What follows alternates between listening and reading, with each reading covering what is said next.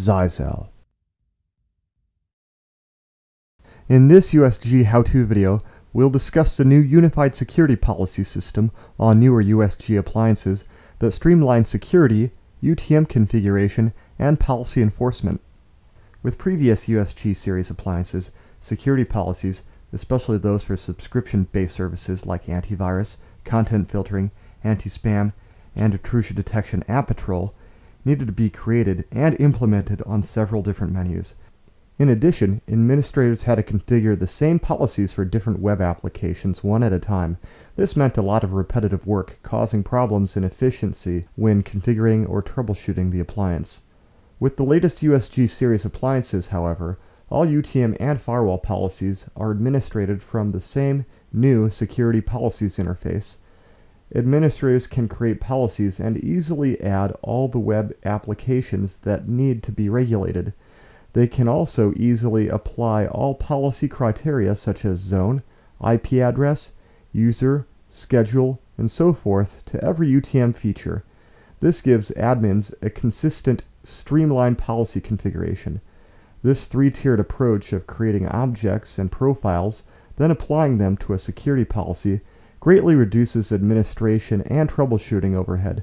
If you're not familiar with this new menu, you'll want to log into your USG to take a closer look. Connect to the USG's LAN port and point your web browser to its management IP address.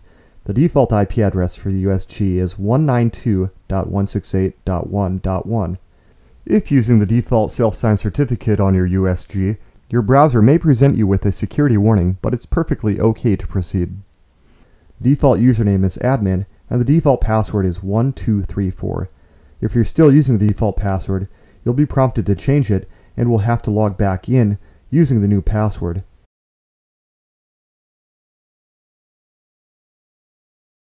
Once you've logged in, you should see the dashboard and the menu bar on the left margin. From the menu bar, go to the Configuration menu. The Security Policy Control submenu is where the bulk of your UTM configurations will take place. The menu system here looks like the standard firewall menu in previous USG appliances, including columns for priority, name, from and to traffic directions, source and destination addresses, and so forth. However, the notable addition is the inclusion of the UTM profile column, indicating any UTM features being used in the policy. New rules can be created using the Add button, double-clicking on an existing rule, or selecting a rule, and using the Edit button will open up the rule. Although the name field is mandatory and doesn't allow for the use of spaces or special characters, the description field is optional but can be used for easy reference.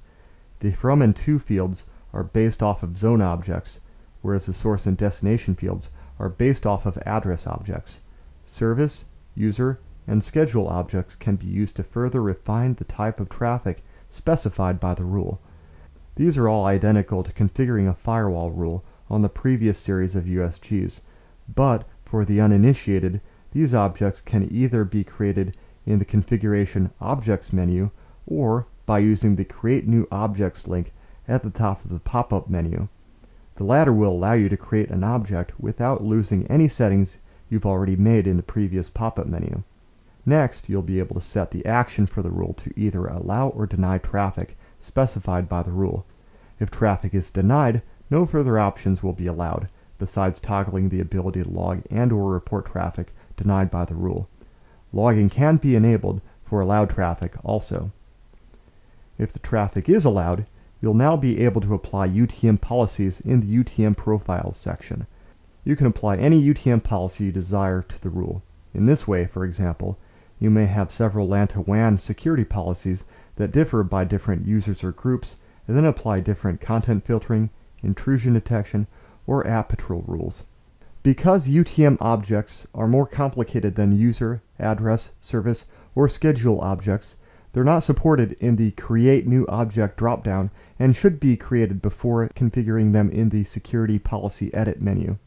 Content filtering and IDP app patrol UTM policies should be applied on policies from a local interface like LAN, LAN2, WLAN, or DMZ to the WAN to prevent outbound connections from occurring without proper inspection. Anti-spam and AV policies can be applied from LAN to WAN or vice versa, such as for incoming email to a local email server on the DMZ.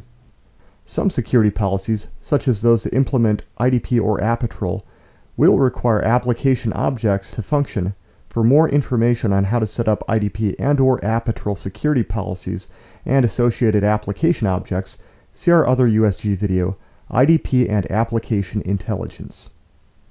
Once finished, the security policy will be enforced immediately.